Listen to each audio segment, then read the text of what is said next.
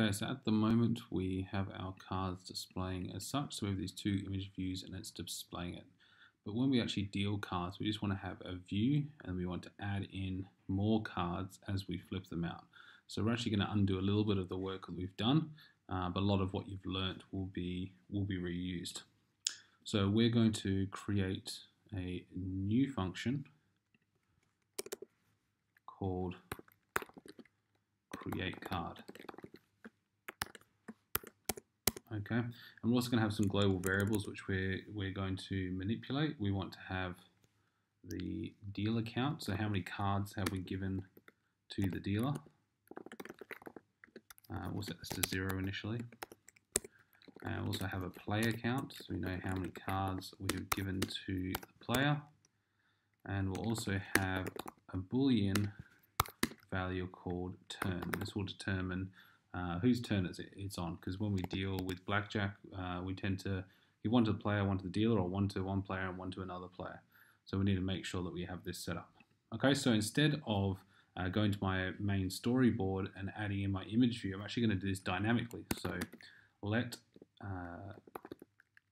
card view equal UI image view.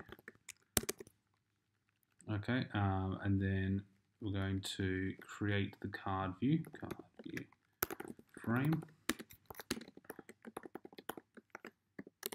Okay, we'll set the X coordinate.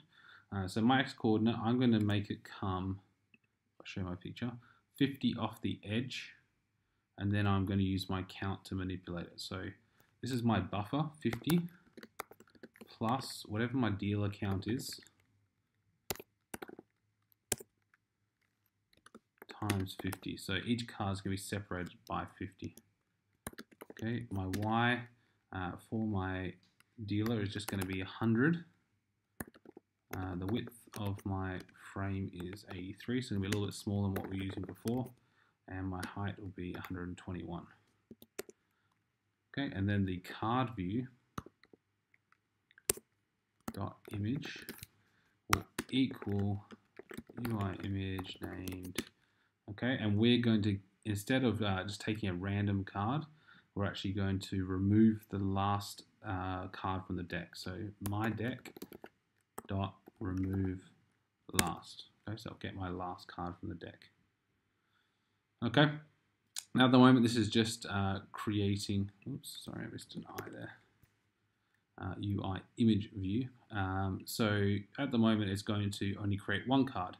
Obviously we want to create multiple cards depending on which turn it is. So we need to add in a little bit of logic here.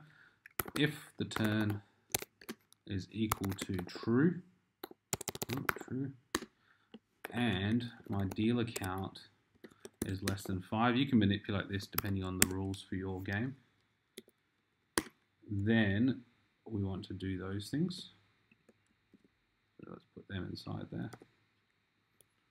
Okay, and we'll increase our dealer count. So dealer count plus equals 1. It's the same thing as going equals dealer count plus 1. Okay, that's just shorthand. So plus equals 1.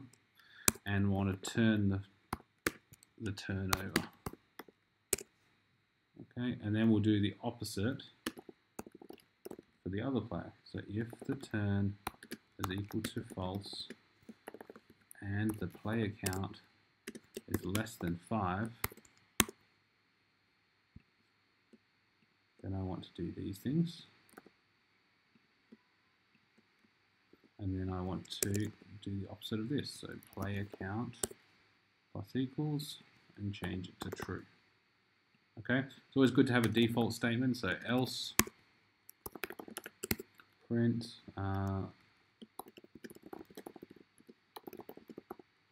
just so we know that it's reached my maximum. We can do that there. Oops, I spelled false wrong there. False. Okay, and the last thing we need to do is we've defined our view, but we haven't actually added it to the view that we're displaying. So view dot add subview, and then we're going to add in our card view. Okay, so we've got our little method here. We're going to create a card. We made these global variables. Since they're global, I'm going to move them to the top, just because I like to keep all of my top lying things at the top, so I know where all my declarations are. Okay, so we have created our card. Create a blank image view. If the turn is true and the dealer count is less than 5, then define the frame and change that. Oh, one thing I've missed here. I didn't change this to player count when I copy and pasted it. Okay, so my player count is there, and at the moment they're on the same y-axis. You see that there? They're still on y, so that means they're going to be on top of each other. Let's make this one 300 and this one 100. Okay, the last thing we need to do, we defined our function, but we haven't actually called it. So we need to find our view did load. Oh, sorry, not our view did load. We need to find our button press. Okay, and in here we can call create card. Okay, so now when I run my project,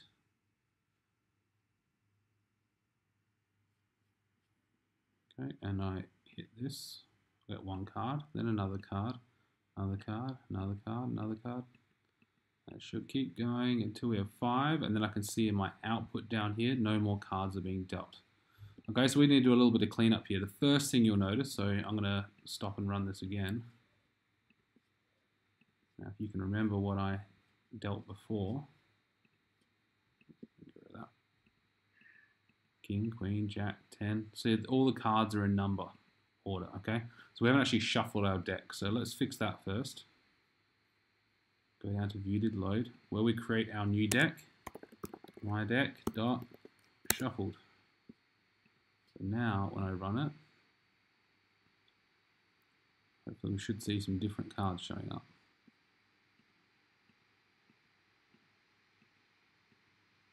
Okay, so now we're actually getting some different cards. Okay, so let's do a little cleanup. We're going to get rid of these cards which sit behind there. Okay, so inside here, in my button deal, I don't want to do this anymore, so delete that. I also need to break these, but when you break these, if I delete the code, it won't actually get rid of the outlet. So the best thing to do is go to your main storyboard, click on the top level yellow button there, and you'll see here on the side, I can see my outlets here. And as I highlight them, it shows up. Pressing that little X, and then your code, you'll see that now these are hollow because there's no more link, and then you can delete them. Okay, and these I can then just delete. So now when I run,